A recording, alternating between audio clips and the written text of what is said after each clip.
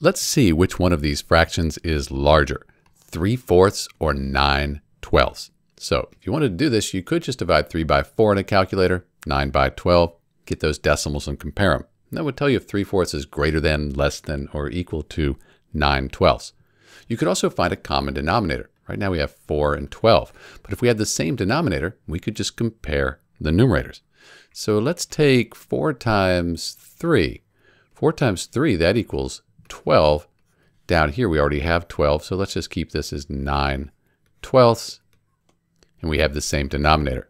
But we can't just multiply the denominator by 3. We need to multiply the numerator by 3 as well. It's because 3 over 3, that's just 1. So we're multiplying by 1. Don't change the value, just the way it's represented. 3 times 3 is 9. And 9/12, that's an equivalent fraction to 3/4, same value. Now we can compare these and you'll see that they're the same. 9/12, 9/12, so they are equal. That's how you do it. This is Dr. B comparing 3/4 and 9/12. Turns out that they're actually equal. Thanks for watching.